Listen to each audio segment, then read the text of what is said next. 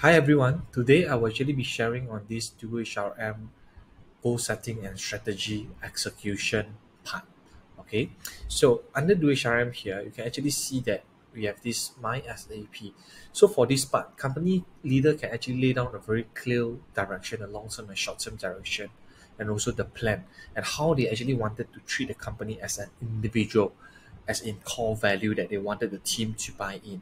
So after direction everything have been laid down, company can start to plan out for this year what are the most important things that we really wanted to focus and achieve, and based on this what are the relevant strategies to execute it out.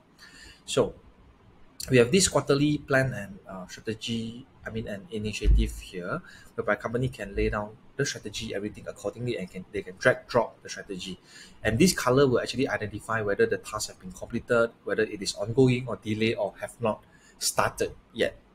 Okay, so apart from setting a long-term direction and all, we have this OKR framework come in place in terms of strategy execution. Okay, so basically this OKR is something like you can set the objective that you really wanted to achieve within a specific time frame, for example, like quarter two. And in order to achieve your objective, what are the important key metrics, the KPI, the key result that will show you how far are you in achieving your objective. So for example, here we have like KR1 achieve 10 million revenue, KR2, KR3, and KR4.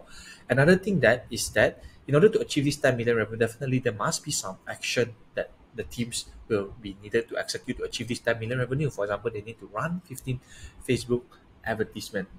All right, apart from this, we are company leader will be able to see with a bird eye view on the overall company performance under this alignment tree here.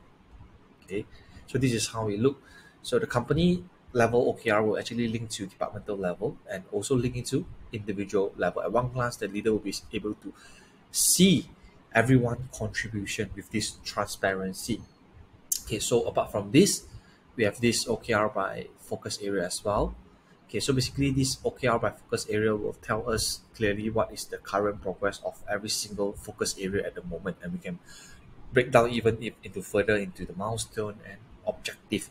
Okay, and also we have this financial performance that show us what is our budget and our actual spending for every single of these projects. Okay, for example, like budget versus actual expenses, what are we at the moment? Okay, and also our this financial performance and also initiative performance here.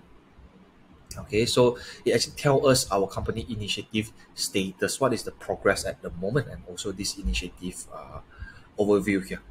Okay, break down by departmental, company, focus area, and also by quarterly. So basically, this is for the first video.